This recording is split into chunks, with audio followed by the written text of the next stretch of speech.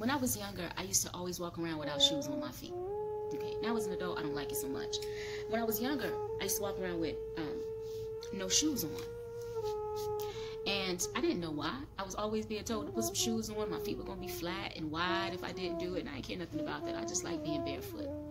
Now as an adult, I understand that I was really transmuting my energy, right? I grew up in a very stressful environment. And when you are physically engaging with the earth, there are microbes that interact with the human body. And those microbes are actually very healing for you. This is the physicality of grounding.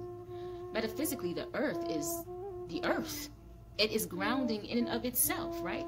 And so it is able to cycle positive, negative energy, pulling that negative energy out, infusing negative energy in. Same thing with trees.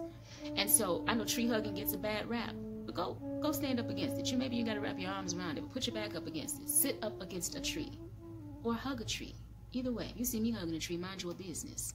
Okay, I hug trees all the time. In the park, I don't care who's looking. I get what I need for myself, okay?